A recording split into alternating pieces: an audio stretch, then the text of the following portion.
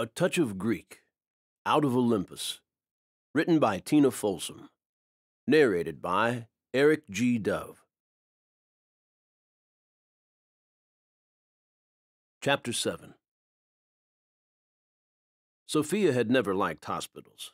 After being confined to one for 4 weeks, she liked them even less. She'd been lucky. The fall could have broken her neck. Instead, she'd gotten away with several broken bones, a concussion, and 2 detached retinas. The trauma of the fall and her head hitting the marble floor at the base of the stairs had caused her retinas to detach from her eyes, leading to virtual blindness. The ophthalmologist had reattached both retinas in 2 operations, and now the waiting game started.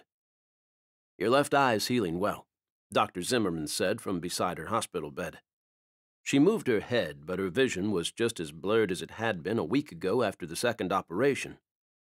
With her left eye, she could make out shapes and colors, but couldn't recognize any faces. Everything was distorted, as if she were looking through a 3-inch thick glass brick. Her right eye showed no sign of the operation having taken.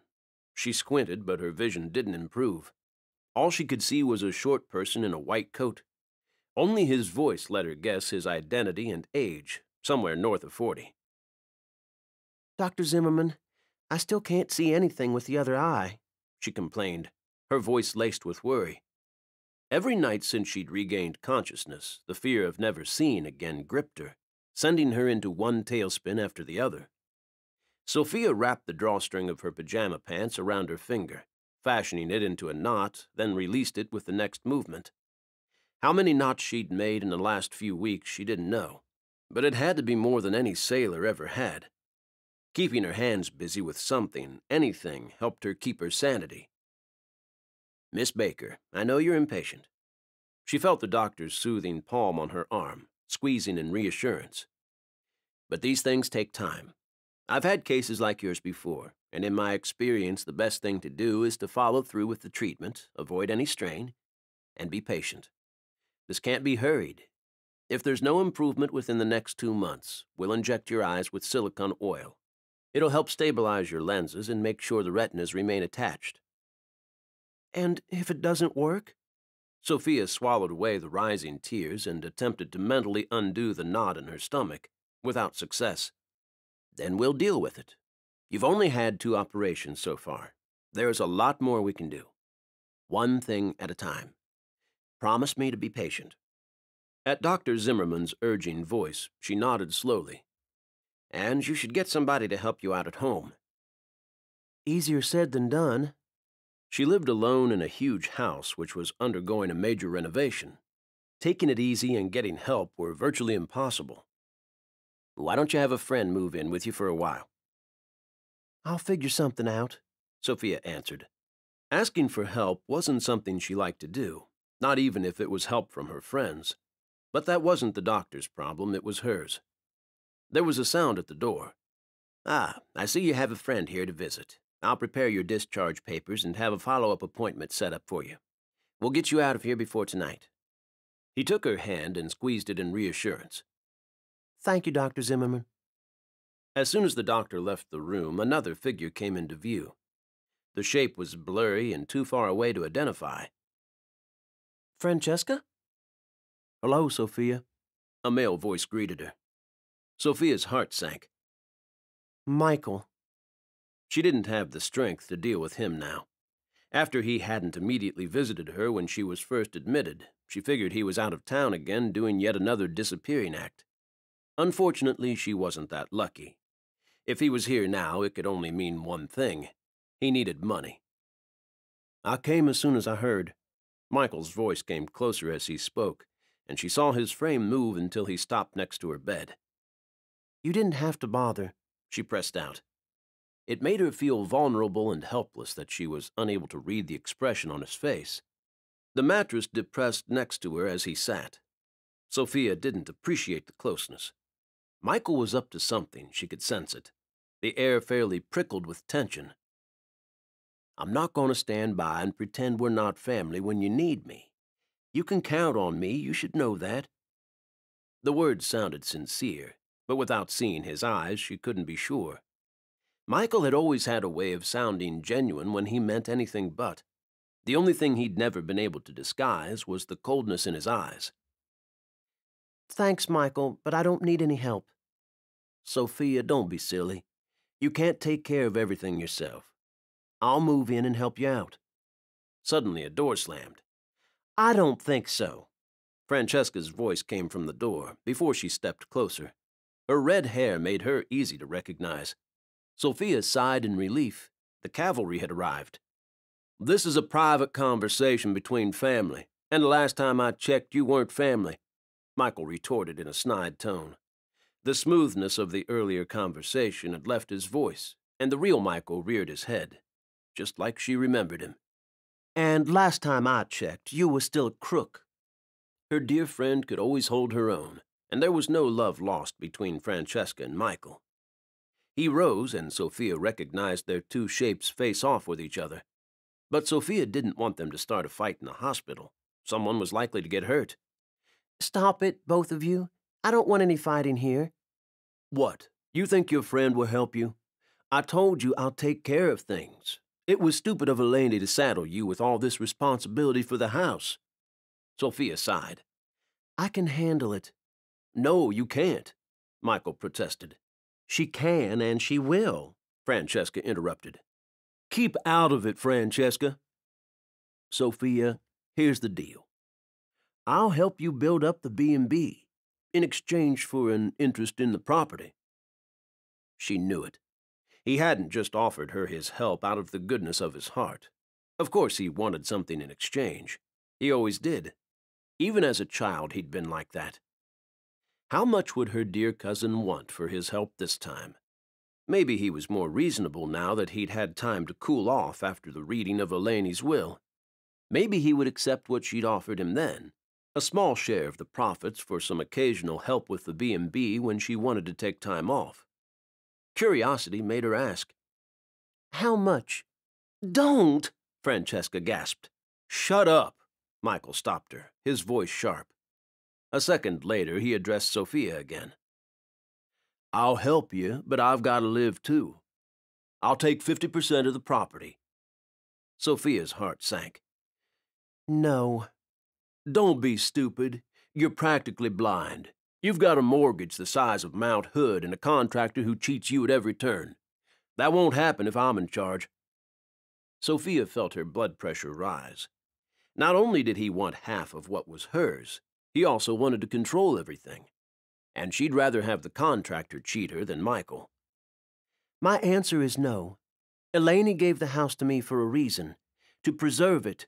She didn't trust you, and frankly, neither do I. Don't you think I know what you'll do as soon as you're on the deed? I've changed. Things are different now, Michael claimed. The soothing quality in his voice was back. Sophia took a deep breath. What if he had changed? Maybe he wasn't gambling anymore. She hadn't seen him since the funeral. People could change, but she hesitated. What if it was all a lie, just like he'd lied to her and Eleni before? She'd always been able to tell when he was lying by looking into his eyes. Unfortunately, she couldn't rely on this skill now. As if he knew what she was thinking, he continued. I haven't made a single bet in 6 months. I'm even attending Gamblers Anonymous. You can check on that.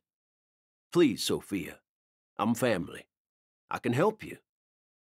Sophia pressed her palms to her temples, trying to stave off the approaching headache. She didn't want to make any decisions now. I can't. Not now. I need to think. Fine, you think about it. But I'm telling you, you need me. Michael turned and left the room, his heavy footsteps echoing in her head. You're not seriously going to let him talk you into this, are you? Francesca's words reminded her that her friend was still here. I don't know. I don't know anything right now. Tears she wasn't able to hold back started streaming down her cheeks. What am I going to do? I can't live on my own right now. I can barely see anything. How can I make sure the contractors are doing what they're supposed to when I can't even make breakfast for myself? With a couple of steps, Francesca was by her side and wrapped her arms around her, hugging her tightly. It felt good to know there was somebody who cared. Don't worry, sweetie. I'll help you. I'll move in with you until you're better. You will? Hope rose in Sophia's stomach and traveled up her chest. She would have never asked her for help, but she could hear the sincerity in Francesca's voice. Course I will. So don't worry about it right now. A new wave of tears came, now signaling relief. Thank you so much. You have no... Shh. You do the same for me. Francesca released her from her embrace. Let me pack a few of my things. I'll check in with my office and make sure Leo knows where to reach me and what needs to be done over the next few days. Maybe I can even work from your house for a while. I'll pick you up when they're ready to discharge you. At the mention of Francesca's boss, Sophia remembered something important. And the trade show on the West Coast? Francesca worked for a small semiconductor manufacturer, supplying mostly the game console industry. Not a problem. Leo is going. It doesn't need both of us. As long as one of us represents the company, we'll be fine. Somebody has to hold the fort down here anyway. I'm sure the orders will start fluttering in after the first day at the trade show in L.A., and I'll have to make sure they get filled promptly. You're so great. I don't know what I would do without you. Sophia saw the shake of Francesca's red curls. You'd figure something out, and you'd cope, like you always do. A few hours later, Sophia sat on the hospital bed and buttoned her cardigan. I wish I could change it, but Leo can't travel. They're putting his leg in a cast as we speak, Francesca said. She'd arrived in her office just as her boss was being carried out on a stretcher. He'd slipped on a loose tile in the men's room and broken his ankle. Sophia heard the regret in her friend's voice and wanted to put her at ease. I understand, I really do. Don't worry about it. You need to go and represent at the trade show for him. That's more important right now. I'll figure something out. What she would do without Francesca's help, she didn't know, but she didn't want to burden her friend with it. Let me at least help you set something else up for you. I've spoken to the nurse, and she told me about this private home healthcare agency that hires out staff to take care of people who need help at home, Francesca suggested. They help you with anything you need, sort of a combination housekeeper and nurse. They even help you shower if you needed that. Sophia raised her hand in protest. I'm not quite an invalid yet. I think I can do my own showering. How hard is it to find your way around in a 4x4 cubicle? I'm just saying. I wasn't suggesting you needed help with that. But at least you'll know these people are equipped to do anything you need them to do. And their rates are really reasonable, too. Francesca was intimately acquainted with Sophia's financial situation. In fact, in the last few weeks, she'd taken it upon herself to pay the bills and monitor her account. Can I afford it? Sophia now asked her friend. You'll be fine. Sophia heard a twinge of doubt in her friend's voice and knew Francesca didn't want to worry her. How bad is it? She could practically feel Francesca cringe before she answered. There was a letter from the bank manager. He heard about your accident and is concerned about the loan. He wants an update on when you'll open the B&B. I've made an appointment for you so you can tell him what the status is. Sophia shook her head. As if I knew. I have no idea how far the renovations have gotten along while I was in here. Who knows whether they did anything I asked them to do? Francesca touched her arm. Sweetie, you worry too much. I gave them all your instructions, and from what I can see, they made some progress. You'll see that a lot of the work on the second floor has been done. The kitchen is finished. Sophia shrugged. Well, at least that's something. But she wasn't confident that her instructions had been followed.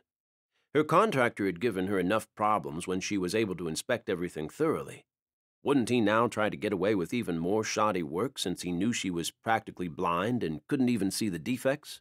It was bad enough that he thought that she, a woman, had no idea what she was talking about, when in fact she was the one who'd always taken care of all repairs in the house when Eleni was still alive.